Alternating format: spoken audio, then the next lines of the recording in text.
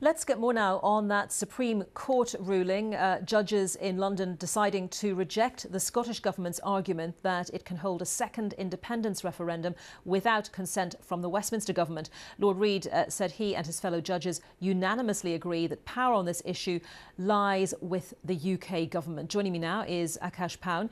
He leads the devolution programme for the Institute for Government, which is a non-partisan think tank.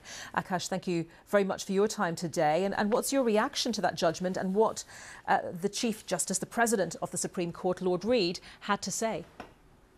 Well, it was very clear-cut. It was, as you've just noted, a unanimous decision of the justices, and there was some speculation beforehand that the court might actually avoid answering the core substantive question about whether a referendum could go ahead. There was a procedural question about whether this whole case was being brought prematurely. So some people thought the issue might sort of rumble on if the court had kicked it back to the Scottish Parliament.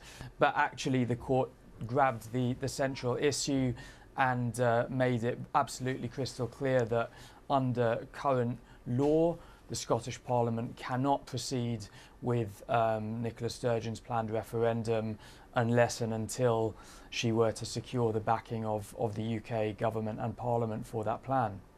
So she has said, Nicola Sturgeon, that she will respect this judgment. So there is no way, is there, that the Scottish Government is going to try to go ahead and pass legislation anyway, is there? No, I don't believe so. Nicola Sturgeon, the Scottish Government as a whole, has for very many years made it clear that it wants to proceed in a lawful way.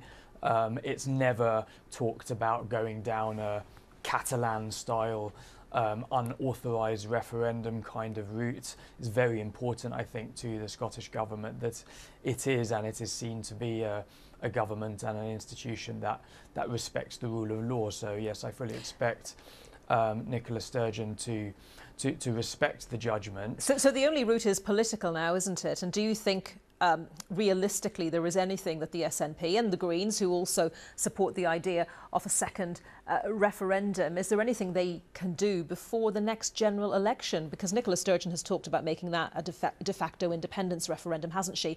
Is there anything they can do realistically between now and then?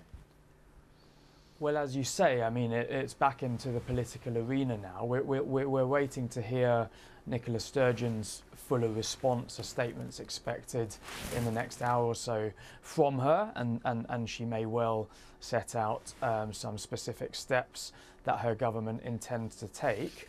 But yeah, as we've said, the legal route is closed for now. The next general election is perhaps 18 months or 2 years away.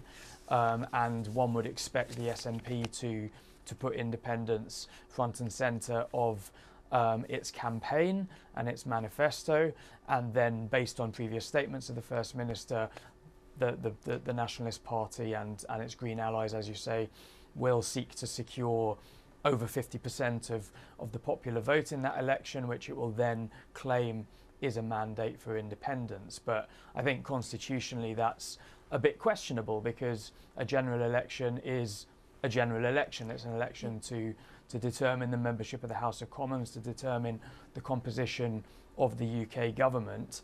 So just because one particular party might claim that it is a de facto referendum does not change what it is, which is an election. Yeah. So we will wait to see whether there are going to be any other initiatives, citizen involvement, or some big broader kind of democratic campaign that the party might try to launch over the coming months. Yes, so we fully expect to hear a lot from the pro-independence side. What about the pro-union side? I think up until now, the pro-union side have focused a lot on the process, on the legal process, haven't they? Rather than perhaps getting into the detail of the case for the union. You might say the same as well for the pro-independence side. So what do you think the pro-union side will do with all of this?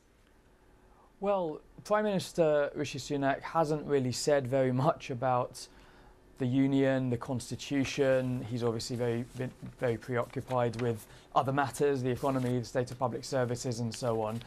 But he will have to respond somehow. one option is simply to say, well, that's it, the issue is settled, you're not having a referendum. But there is space perhaps for him to be a bit more creative, perhaps to set out some plans for maybe further devolution of power to Scotland, perhaps some greater fiscal flexibility, perhaps new institutions to improve joint working, partnership working between the UK and Scottish government, that kind of thing.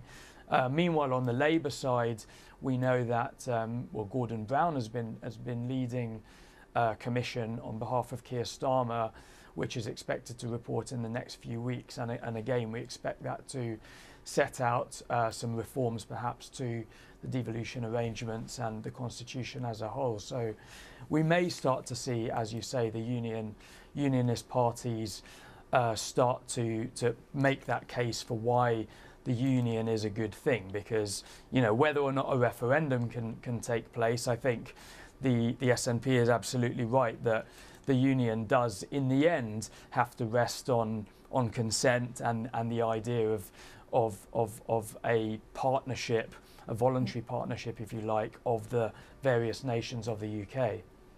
Okay, good to have you with us today for your thoughts, Akash Paun. Thank you very much. Leads the devolution programme for the Institute for Government.